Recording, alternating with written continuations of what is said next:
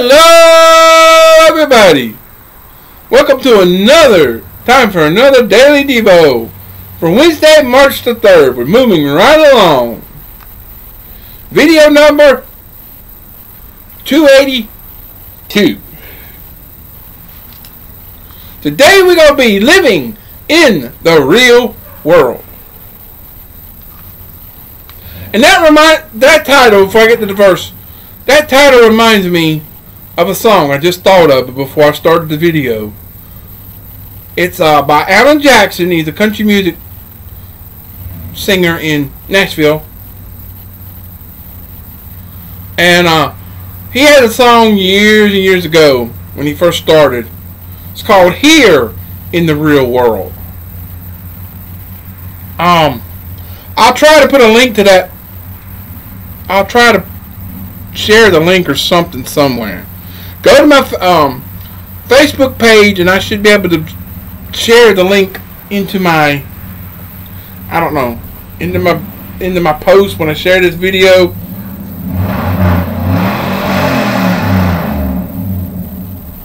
I hope you didn't hear that. I hate when I'm recording and somebody revs their motor up over here behind us. Stupid. Take it. There. Shut it off. But look it up. YouTube. Any music thing. And listen to it. It has some real meaning. I'm going to sing just a little quirk of the beginning of the chorus. It says, here in the real world, it's not that easy at all. 'Cause when hearts get broken, it's real tears that fall. And that's basically all I'm going to do. Because the rest of it don't have nothing to do with this. But it says, here in the real world, it's not that easy at all. When hearts get broken, it's real tears that fall.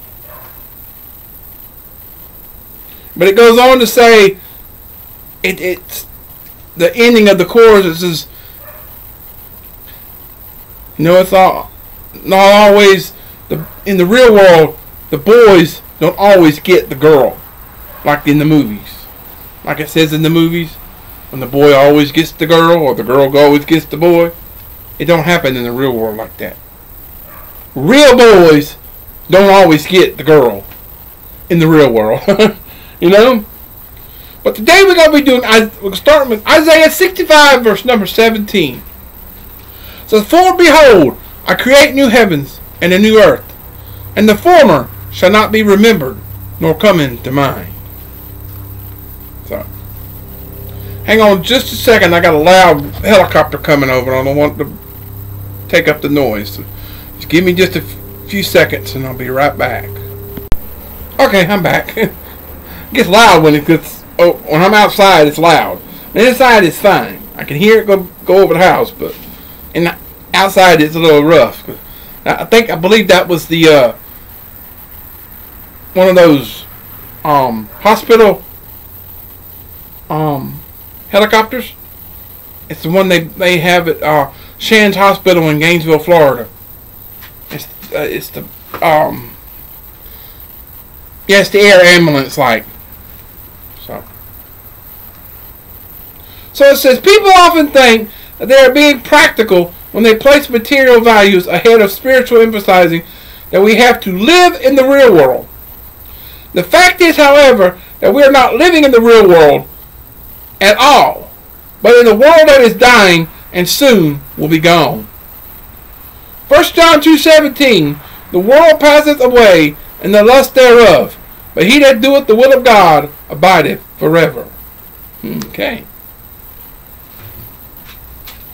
Sometimes it just takes a lot out of me.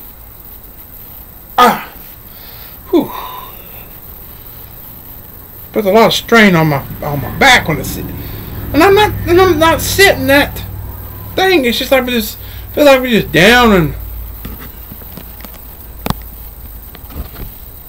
yeah, maybe that's better. But talking about that helicopter a while ago, the Shands helicopter. It went over just a few minutes before I started the recording. Prior to the recording of Monday's video, when I started recording it, it went over. So it just came back over just a few minutes ago.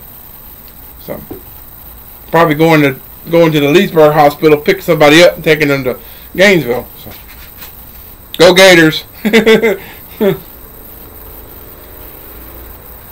Every time I say Gainesville, go Gators! Because that's my college team, and it always will be.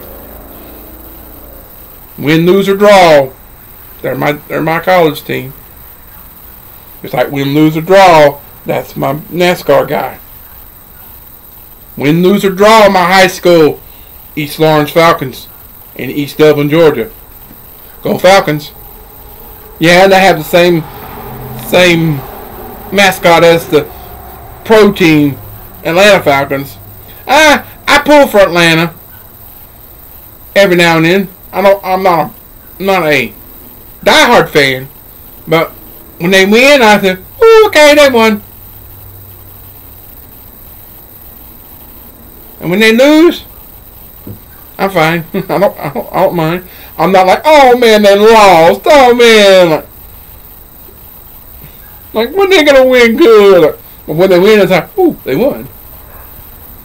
Oh, they got screwed a few years ago at the Super Bowl. I hate to put down Tom Brady, but they got screwed a few years ago when they went to the Super Bowl for the second time. They had that game. They had that game at the beginning of the second half. There was no way that New England could pick up their game and win that game in that second half. But something happened to where it seemed like Atlanta was paid to lay down and let New England win that game. But it was Atlanta's game. They had that game locked up. But then something happened. That's all I got to say about that. I'm still PO'd about that one. I still support him, but... And congratulations to Tom Brady winning his 7th Super Bowl ring. That was unreal. Changes teams and gets the team to the Super Bowl, wins the Super Bowl. Now, what do you think about that? That's not... Something went wrong there to make sure Tom Brady wins. Tom Brady's a good quarterback, don't get me wrong. But it seems like when he's playing, everybody's got to hand him, he's got to be the greatest. It was either him or Peyton Manning when Peyton was in the... Sorry for my little roasting like that, but... Let me get back to this. It says, this is not even the world that God created. For that world was very good in Genesis 1:31. And because sin entered the world, and death by sin, Romans 5:12, therefore the whole creation groaneth and travaileth in pain together until now, Romans 8:22. And in fact this world is not even as it was soon after God's curse. For the world that then was, being overflowed with water, perished, 2 Peter 3:6. So the world that was covered up in the flood, was destroyed in the flood. And then the world after the flood is what we got now. Because the world got so out of hand, he just said, let's just destroy it all with the flood and start over. And then when we started over, it got out of hand again.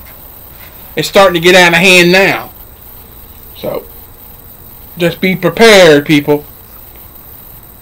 So the present post-flood world is now under the dominion of Satan, who is the prince of this world, John 12:31, and all the kingdoms of the world, Matthew 4:8.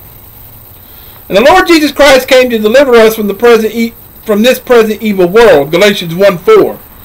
And as the beginning verse says, this world shall not even be remembered, nor come into mind. It shall be delivered from the bondage of corruption into the glorious liberty of the children of God. Romans 8:21. So therefore we must be not conformed to this world. Romans 12:2. We must live soberly, righteously, and godly in this present world, looking for that blessed hope and the glorious appearing of the great God and our Savior, Jesus Christ. Titus 2:12 and 13. So in the meantime, our true citizenship, if we have been born again in Christ, is in the real world to come. And we are His ambassadors to an alien land. 2 Corinthians 5:20. So basically what it is saying, this world we're in now is not the real world, people. The real world is with God. Amen? So, that's all I have for today. It looks weird. New book and having the top of the page be so dark because of the ink. There was too much ink got on that page. But tomorrow, March 4th, Thursday, March the 4th, and video number 283, we're going to be having fellowship in the gospel. I don't know whether I'll have any multiple series videos in this book or not. I'll just have to wait and look. One night I said, just looking through my book and say, oh, okay. But we're going to fellowship in the gospel. We're starting with Philippians 1, verses 3 through 5.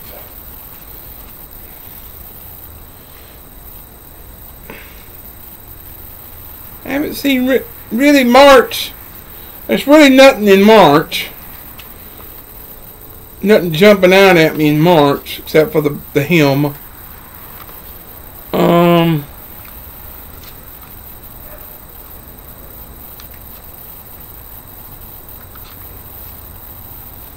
Got one on the 11th of thing. We got 7 words.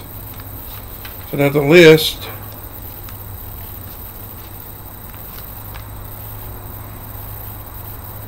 First day of the week on my birthday. Whoa. The birthday passage. Ooh. Okay. God is spirit. God is holy. So that could be a 2-day two-parter. That could be something. Be a little special thing. God is omnipotent. Oh, there we go. That could be. God is omniscient. Oh, wait a minute. We've got a bunch of them coming up saying God is. That could be one. That could be a multiple series. Ooh! Let's see if anyone show up in May. God is love. Okay, there we go. God is triune. There we go.